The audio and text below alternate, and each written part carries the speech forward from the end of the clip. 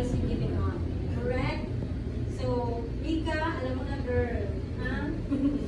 Next, learn from the mistake of others.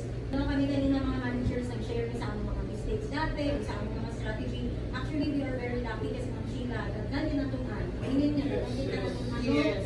Okay. So, ayan. So, parang mga na-share na mo na mga mistakes na dapat ninyo sa board. Ito mga na-share na mga strategy, you are very lucky. Kasi, kamo, hindi lang mag-start from scratch. Kumbaga na, ano mo mga ideas ba kung sa inyong buhat, gano'n na makalutunan sa mo ka ng mga char-charts. Ano lang sir para Ay, record. Next, always do your best. Okay? Always do your best in what you do. So, bisag dili naman sa setting, diba? Bisag unsa na, bisag asa na butang sa life, we must always do our best. Especially na mauni atong bread and butter. Dapat mas maripang kita, diba? So, we'll be able to reach our goals and dreams. Next, you're not obligated to live, but of course, you're obligated to have your savings. Diba? Okay lang, kung hindi ka maging top seller, basta magkakal ka. Diba? Basta nakuha niyo yung quota. Kaya hindi ka benta sila 20, 10 ng kakaroon, the next one, 30 mo ha. Diba? Okay, next. Become the person who will attract the results you seek. No? Mura siya related po sa katunin ng Ma'am Sheila na dito siya nag-adore sa mga top sellers para makabalo siya kung sa ilang kinabukan. So, because she wanted to be a top seller. Boy ang goal. So, be that person. Gusto na kung tao na inganin man, ano, makaproud na siya. Why not you can do it? Wala na imposible sa life. So, ano, di ay sumali Pacquiao kasi magdahon na yung senator, magdadalong president na magdadalong. Diba? Yes. Sa una, very poor sila. Kung wala nang imposible, basta mangarap lang sila and dilipot na magsalig na umabot naman siya sa tumbay. Ay mas kapakuhan siya. Check. Next, don't watch the clock. Do what it does. So, saan na ginawa sa clock? Sige, move. Keep on moving. Keep moving. Dapat yung anak ko, don't surrender, hindi ka discouraged. Normal lang na siya kung makapil of discouragement, ipil lang na siya, but make sure you will stand up and dapat motivated ka everything. Again and again. Okay? And lastly, growth and comfort do not coexist. So, paano ka mag-grow kung comfortable ka naman? Usually, ang growth, mag-start na siya sa discomfort. No? Kung nakalisura, anyway, so, diba? Nag-lisod lagi ka, pero nag-learn na sa ka. Hindi naman ka mag-grow kung easy lang ka na sa imo. Mas pag-learn ka diha. Ang to, diha lang ka. Gusto mo na. Ang to, diha lang ka. No, of course. Dapat, i-target ninyo na from time to time, every month, every year, dapat na ang achievement. Para pagkahuman sa tuwing, you are not the same person as you are last year. Correct? Correct. We are committing 10 units. Yay! So for you guys, even are committed to produce for this 125 units, okay? So now, my favor for you guys, since Ma'am Sheila, may activity siya because she's the president of JCI Davao, Dorian. So kailangan natin yung 100% na full support kay Ma'am Sheila. In what way? Kailangan natin makuha ng marketing fund from the office, which is tinatawag natin siyang marketing budget. In what way tayo makapag-contribute kay Ma'am Sheila? Kailangan tayo maghanap ng benta para may paong tayo. It's because ang promise ni office is we need to produce 10 units. So sa pinapakita niyo ng budget sa akin is 25. So we're willing to produce 25 units since 10 lang pinoproduce ni Ma'am Sheila.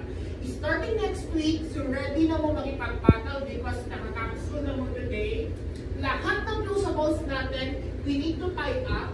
Kailangan natin siya maputok during the date ng induction ni Ma'am Sheila. Okay? So I need your full support kay Ma'am Sheila. We have a separate meeting sa GC lang ng mga leaders kasi time is running pagka-charge tayo dito. So kailangan natin ng mga client natin for this month. So we need to commit 10 unit reserve. Pero if you commit nyo sa akin this afternoon, 25 units.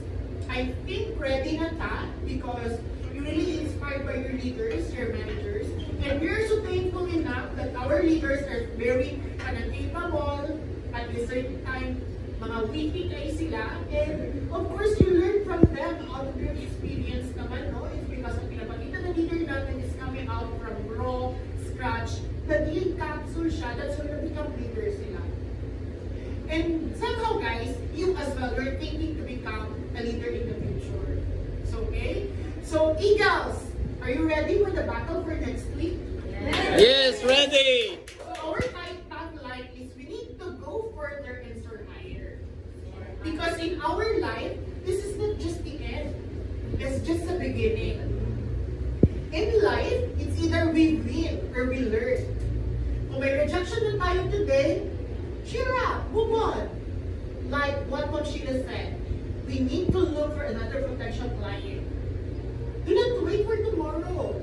Do not settle for less. Okay? So that's it for today. Thank you so much for coming. And next time, ang mag-talk na naman during our business review, kayo mga top sellers. Okay? Because we are your critics. We are your critics. And thank you so much for your contribution, the paid contribution of Paul, Yes. John Ray, Rafi, and Malipero. That is really a paid contribution. Imagine, kita pa ko nakaita, pero naka-achieve na 38 minutes last month. Yay! Perfect. Power battle team. Power, yes. Power tayo. So again guys, I need to submit your listing sa Closable Monday. Kailangan natin yan siya mag-book para ma-reserve natin. So, ma-reserve siya, pag-complete, meron ng reservation.